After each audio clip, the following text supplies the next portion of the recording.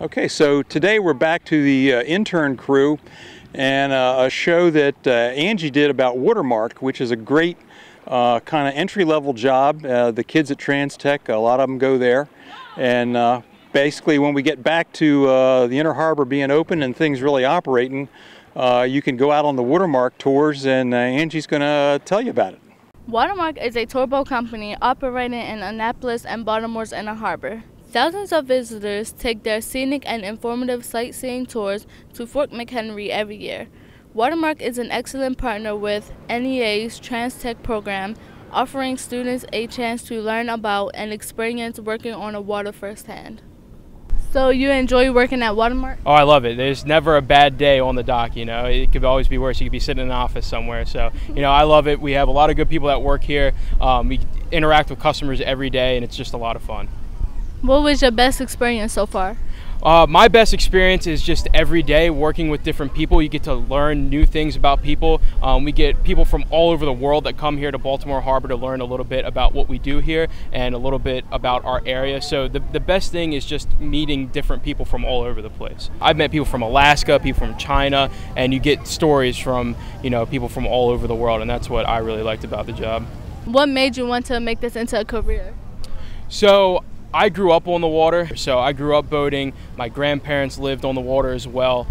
So I just used that to transition into doing this. I tried to find some way I could make a career out of being on the water. How old do you have to be to work on a Watermark? So starting at tickets, you have to be 15, but we require crew members to be working on the boat to be 16 years old.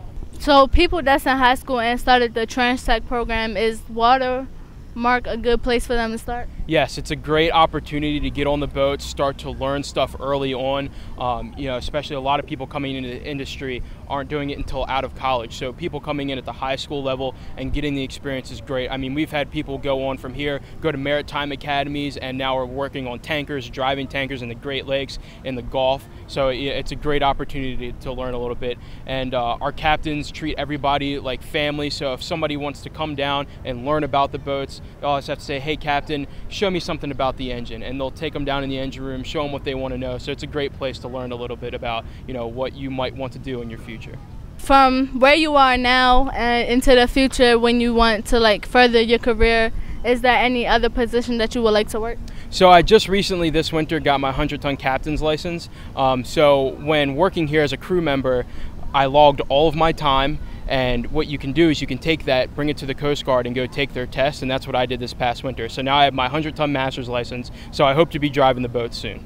So how much experience do you have to work on the Watermark as the, boat operator? So there are certain levels of licensing, and that's all described by the Coast Guard, and for each level of license requires a certain amount of hours on a vessel.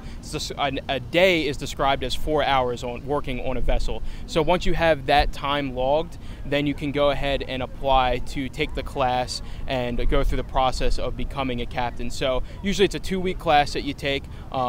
It's very rigorous. It's a lot of work, but it's worth it in the end, and that's how you earn your license. There is a 2,500-ton license, there's a 100-ton license, a 200-ton license, and then an unlimited license, which lets you drive, like big cruise ships down to the Bahamas and stuff. But I'm not quite there yet. I'm going to play it out with the 100-ton license for now.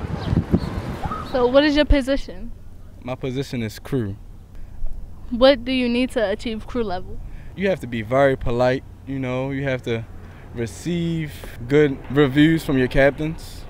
Just be a good person, good citizen to everybody that's aboard the vessel. Do you have any further goals with Watermark and what positions you want to be? I got my eyes on ops manager. And what is ops manager? They actually make sure everything goes fine down here in the Baltimore area. They make sure everybody that's a group checks in and make sure they get on board the vessel, and any problems, they handle those things. Compared to most of the jobs that you could be doing, like fast foods and working in like stores and things like that, what's different from Watermark? It's very different. This job is actually, it's a stress reliever. You might come to work one day on a land job, you got to deal with people every moment.